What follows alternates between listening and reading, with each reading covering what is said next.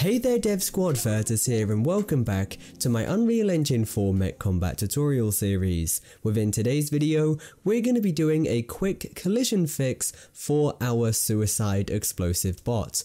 What you will notice is with the Unreal Engine updates, if you try and run up to your turret bot and hit it, you are going to be able to damage it just fine. However, if you try to do the same with the explosive bot, it is just not going to do that collision hit that you're after. So what we're going to be doing is simply rewriting some of the code so that it is going to work and your game is going to play exactly how you expect it to. So without further ado, let's go ahead and dive into Unreal Engine 4. So first things first, you want to open up your spider_bomb blueprint, because the issue is within here. Now essentially what is happening is we have this sphere collision volume.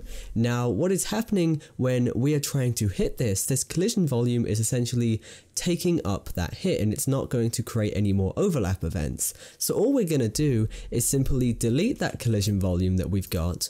We're going to go into our event graph and we are going to find our code for actually checking to see whether or not it should damage the player when it explodes.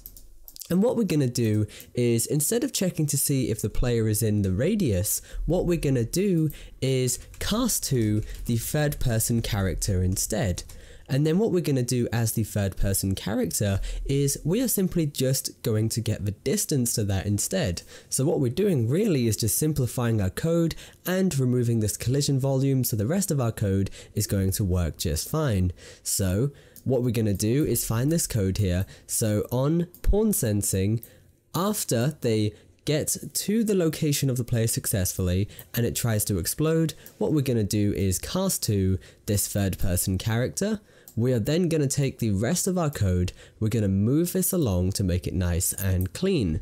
As third person character, what we're going to do is simply get the distance to, and the target is going to be itself, and then the other actor is going to be our third person character.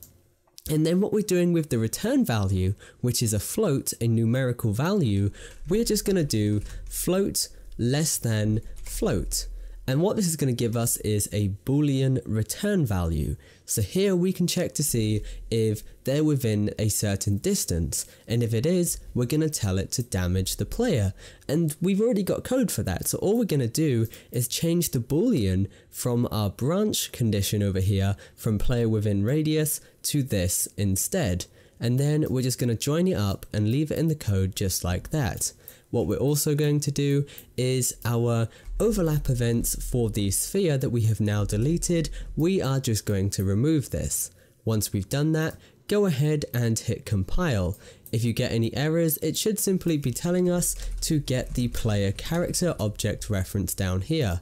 Hit compile, hit play, and then we can jump in and we can test this. So we have got a very willing explosive bot over there, and as you saw there, I can then go and hit it with my hammer and I can fight through the waves in just the way that we want it to. So that is pretty much everything that I wanted to cover in this video. It is just a quick fix video for this. I hope you have enjoyed it, and throughout the rest of the series we are going to be moving on to creating some menus and alike. That is everything for now. As usual guys, stay awesome, keep creating, your boy Virtus, signing out.